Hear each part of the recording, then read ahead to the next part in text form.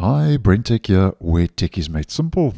So we have our May 2025 Patch Tuesday updates rolling out, which roll out on the second Tuesday of every month. And I received my update today on the 14th, and Microsoft rolled out the update late yesterday in my region on the 13th.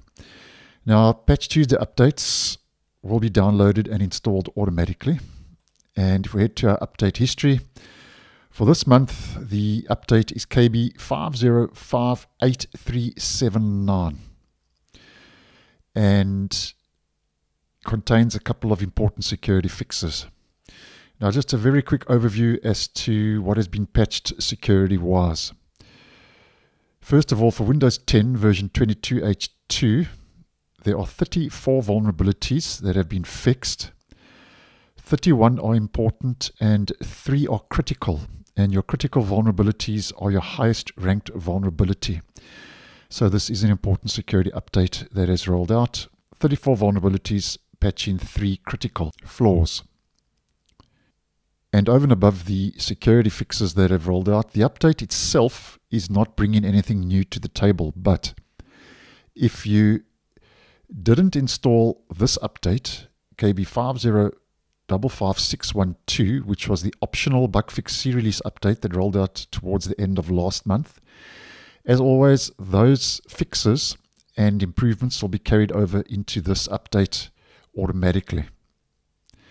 Now, I have posted a whole video on 5055612, which I'll leave linked down below and in the end screen. So if you didn't install the update, you will also get fixes for graphics CPU paravirtualization rolling out. And paravirtualization basically is a method for virtualizing graphics processing units, GPUs, in a way that virtual machines can access and utilize the GPU's resources. So that was quite an important fix that was made available. And then it included a fix for the operating system security.